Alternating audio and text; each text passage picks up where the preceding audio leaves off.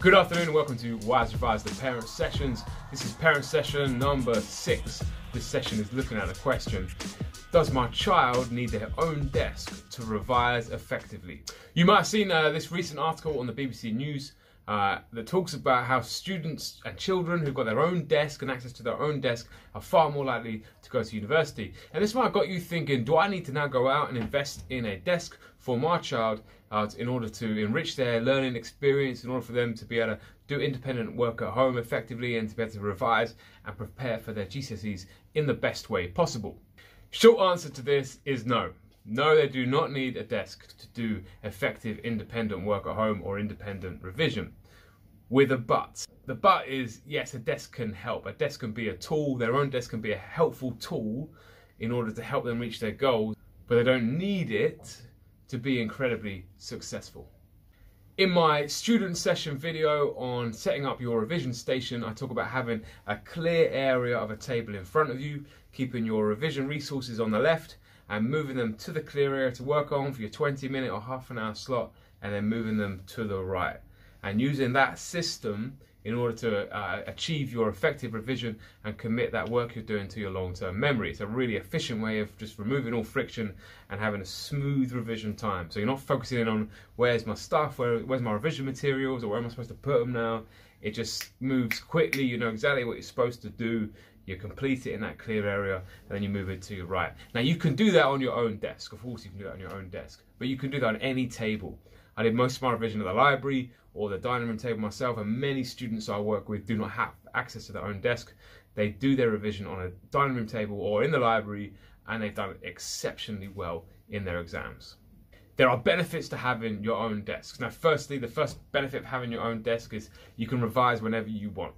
If I was a student and had my own room, my own desk, I could go up there and I could revise whenever I needed to. That'd be my desk, my materials would be there, I'd know where everything was, I'd have access to it anytime I wanted it. Another great benefit is they can build revision habits, good revision habits like this. They're going to the same place every time. There's their desk. They know exactly what they're doing when they go into that area. That becomes a really solid, effective working area. And when they enter it, they get in the right mindset straight away. And those habits of having their workstations set up in the same place, they continue on the more they do it. And thirdly, it's a big investment from you. It's a way of you saying to your child, look, I care about your independent work. I care about your revision. I'm making an investment in this for you now. This is your desk for you to use for your revision. There you go. And that's a real powerful statement you can give to your child about the importance of their independent work.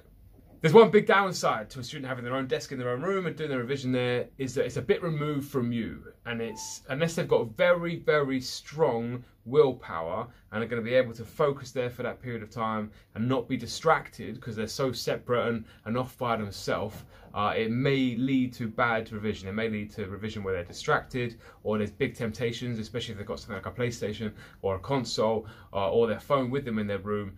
A lot of students drift into that temptation of doing things they're not supposed to be doing and not focusing on their revision. This isn't a problem you would probably have if they were downstairs near you in a dining room on using the dining room table. But again, then I guess another benefit is if you are using the dining room table like I used to do, my mum used to leave me like a little section in the room, a little corner. I had to keep all my stuff down there. I had to kind of pull that out and use it when it was time to revise and put it all back away neatly afterwards.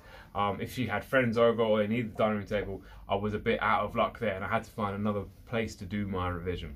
So how can you help them with their revision station and having a place in the house to revise? Well, there's a few things you can definitely do. You can help them to source great revision material. So there's some fantastic revision guides out there. I'd always recommend getting advice from their teachers about that. But of course, revision guides are expensive and most students are going to be doing 10 GCSEs, and therefore that's a big investment for you to pay out for those revision guides. There are other things that students can do using the resources that come from school.